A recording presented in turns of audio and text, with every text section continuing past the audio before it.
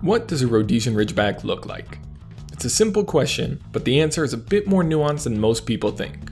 Echo, Penny, and that big lug Zero back there are all Ridgebacks, but they each represent distinct aspects of the breed's diverse history. At 60-ish pounds, Penny is about the smallest Ridgeback you'll see, but some modern-day Ridgebacks are even significantly larger than Zero. Now, a lot of people have strong feelings about what a Ridgeback should look like, but for this video, my plan is to simply give a visual overview to people interested in learning more about the breed. The original Ridgebacks were descendants of European hunting dogs like Great Danes and Greyhounds, mixed with indigenous African dogs, specifically a ridge dog favored by the Khoi people.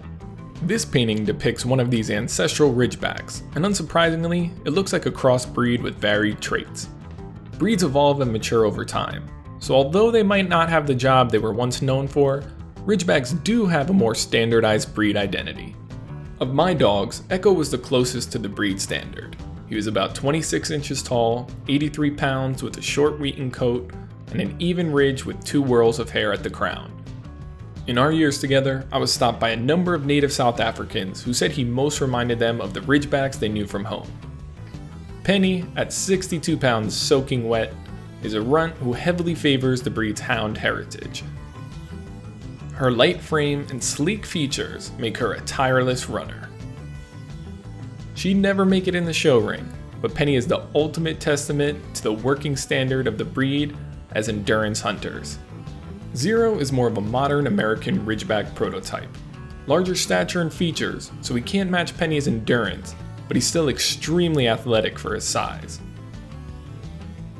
One of the most common inquiries I get is about where to find a Ridgeback of one particular mold or another.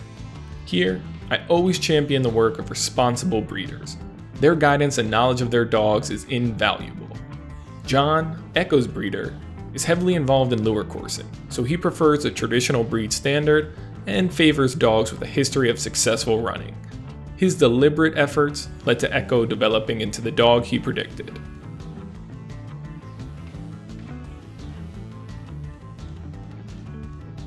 And while none of us could have predicted Penny, she has certainly lived up to the billing as a wild wonder off the leash. In contrast, Mary, Zero's breeder, is not as focused on lure coursing, so her breeding pair did not particularly emphasize that goal. Her aim was for a consistent foundation litter to build upon. For people new to the breed, I think Zero's litter offers insight into how what a Ridgeback looks like is part science, part art, and part luck. To see what I mean, take a look at Mom and Dad, Simba and Sadie. You can see aspects of both parents in Zero's large features, but you can also see them in a different way in his sister Haley's finer shape. Bennett, another male, has features closer to his dad, while Harlow's shape is clearly more feminine. Rex is another blend. He's most similar to Zero. While sisters Scarlet, Willow, Ray, and Ginger each have their own unique structure and color.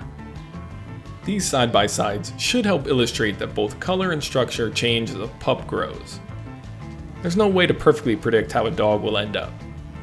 I mean, who could have predicted that this pudge ball would grow up to be the wiry Amazonian who puts dogs twice her size in their place?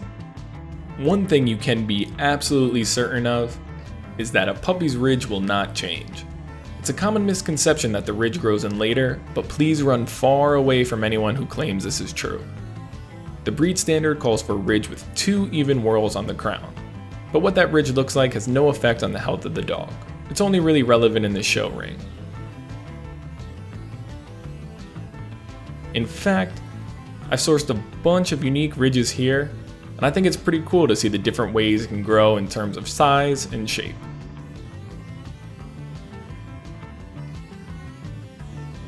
Of course, we also need to give our love to the slickback friends who remind us that a ridge is not a requirement for a Ridgeback. I've gathered some other images of Ridgebacks here with unique colors, facial masks, and markings to show a small example of the wide variety of Ridgebacks in the world. Because while there is a breed standard, I happen to love all the things that make each dog unique.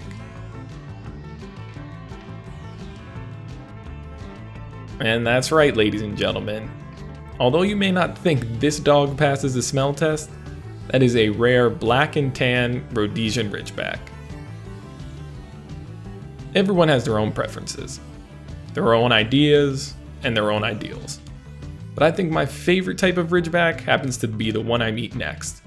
The one who shows me something about the breed I haven't seen before. But I will say my favorite thing about the way a Ridgeback looks has nothing to do with what you can spot up close.